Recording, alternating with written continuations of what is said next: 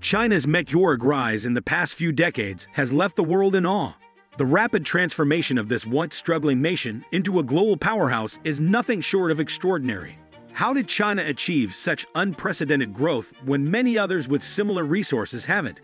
Stay tuned as we uncover the secrets behind China's remarkable development and what sets it apart from the rest. In 2014, Bill Gates shared an astonishing fact on Twitter. China used more cement in a mere 3 years than the US did throughout the entire 20th century. That's right, just 3 years. China's swift and relentless rise since it began economic reforms around 1980 stands out as one of the most notable economic and geopolitical phenomena of our era. Some economists have even dubbed it the China miracle. Curious about how China achieved such rapid development? Take a look at this image of Shanghai from 1990 to 2010. In just 2 decades, it evolved from a small village into one of the largest cities globally. China's rapid expansion has puzzled many, including economists. How did a country with 1.4 billion people transition so quickly from a struggling agricultural society to a powerful industrial force? Especially when many smaller nations with seemingly better conditions have not managed to achieve similar growth. It's not about the size. India, with a similar population, hasn't grown nearly as quickly. While some might attribute China's rapid growth to its economic opening in the 1980s, other countries like South Korea, Japan, and India also implemented similar reforms. Although these reforms were important, they're not exclusive to China. Some believe China's success is due to its role as a manufacturing powerhouse, capitalizing on cheap labor and globalization. However, many developing nations have cheap labor and are integrated into the global economy, yet they haven't experienced the same explosive growth. So what's the secret behind China's swift development? To truly understand, we need to explore the fundamental drivers of an economy.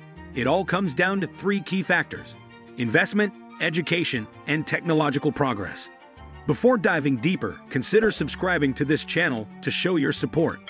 China has consistently led the way in making substantial investments across various sectors as part of its development strategy.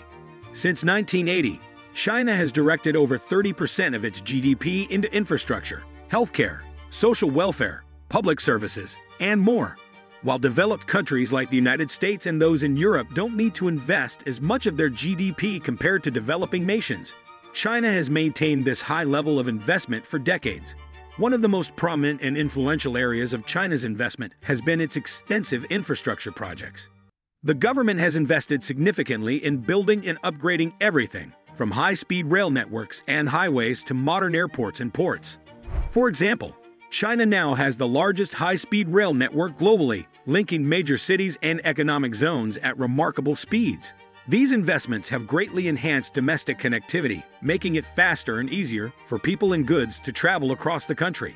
This improved infrastructure has also facilitated international trade as modern ports and efficient logistics systems streamline the processes of exporting and importing, making them more cost-effective.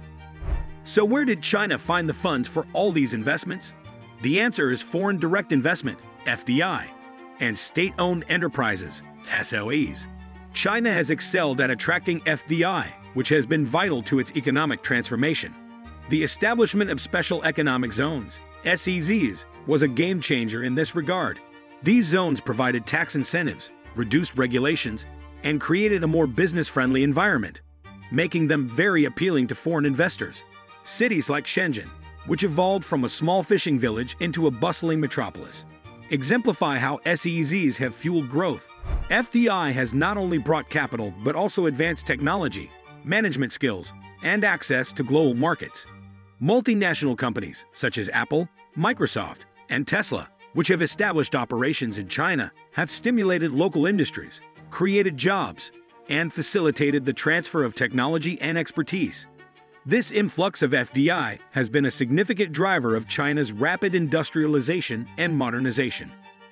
State-owned enterprises, SOEs, have also been a crucial component of China's investment strategy.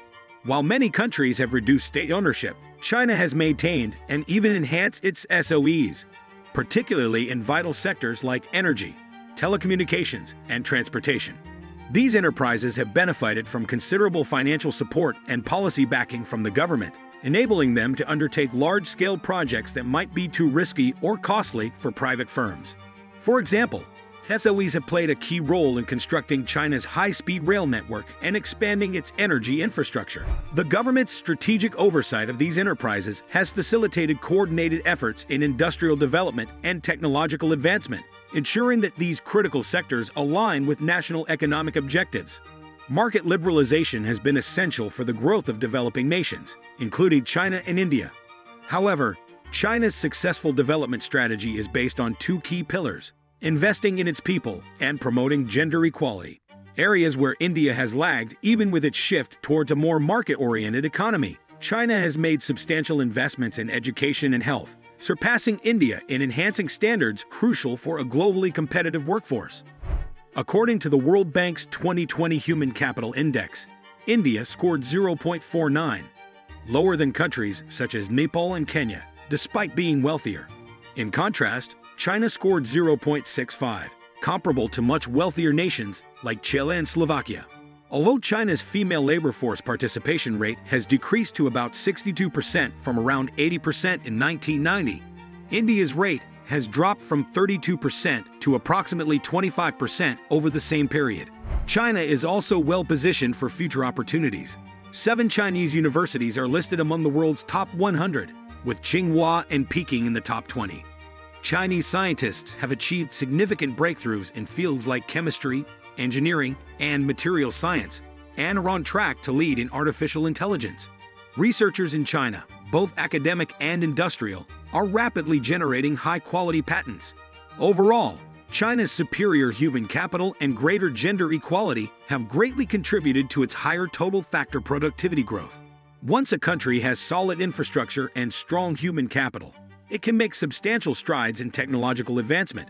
Over the past few decades, China has been learning from global innovations in technology. To encourage this, the Chinese government can require foreign companies entering the Chinese market to share their technology with local firms. One method to achieve this is by mandating that foreign companies form joint ventures with Chinese companies. For example, the transfer of high-speed rail technology to China has been crucial for its infrastructure development. Japan's Shinkansen technology, known for its safety and efficiency since the 1960s, was adapted through collaborations with Chinese firms like CRC Corporation. Likewise, German companies such as Siemens provided critical components, including train control systems and signaling equipment, which helped China rapidly develop its leading high-speed rail network. In the automotive sector, foreign firms like Volkswagen formed joint ventures with local Chinese companies, such as SAIC Motor Corporation. This partnership allowed Chinese companies to produce vehicles that meet stringent global standards and compete effectively in the international automotive market.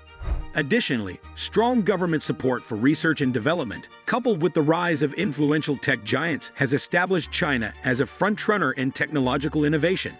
These 3 key factors explain why China has experienced such rapid development.